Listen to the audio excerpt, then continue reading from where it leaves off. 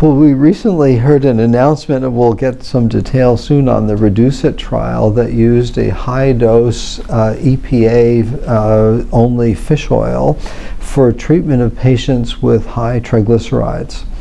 And this has been an area we've really not had specific data on. How do we manage patients with high triglycerides?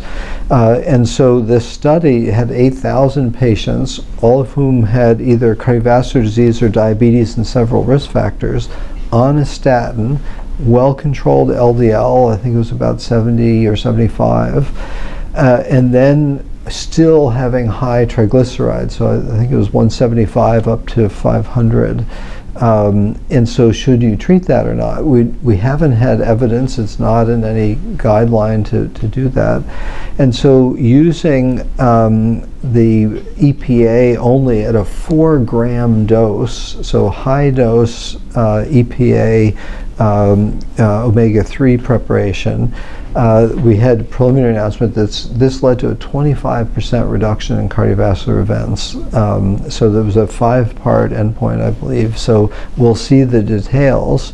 But I think for the first time, this shows that you get the LDL controlled if the triglycerides are still high, that lowering them with this, approach of omega-3 high dose looks like it can provide added benefit. So it's really a big game changer.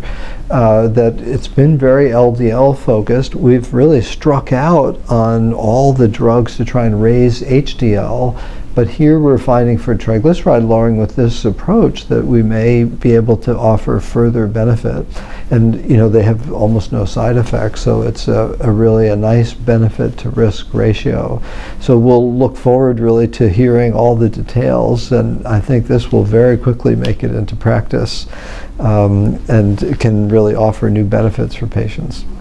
Well, the use of fish oil, and it comes in 2 approaches, and there's been use of supplementation, so generally 1 gram, and that is based on 2 large trials, or mostly 1 large trial at that dose, the GISI Prevenzione, where it seemed like just taking some fish oil would be helpful.